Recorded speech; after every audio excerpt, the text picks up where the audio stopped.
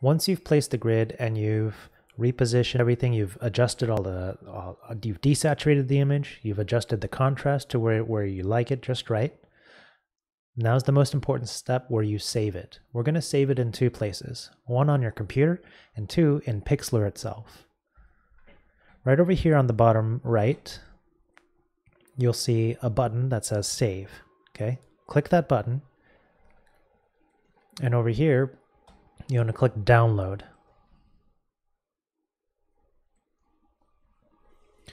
You can select a place on your computer where you'd like to save this. Okay, click Save. You can close this. You can also save this image without the grid line. Okay, go over to the layer. It should be the top layer where your grid is. And this checkbox, right now it's set to visible. Click on it and it'll be invisible. You could toggle that on and off.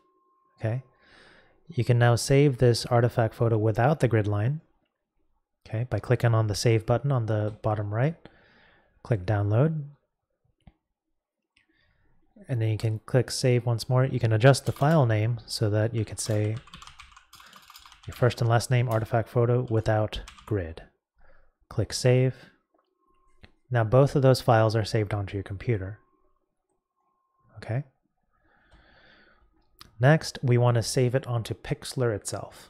Very important you do this. Click the Home button on the top left. Over here, this is going to show up as one of your active projects.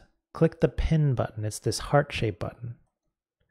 That's going to go in your Pin projects so that when you return to Pixlr.com and type it into your browser again, you're going to see this project. You can open it up again. You can manipulate the grid, turn layers on and off, and you can even make further adjustments if need be to the amount of brightness in your photo, the amount of contrast, whatever you might need to create a better reference image for yourself. Okay.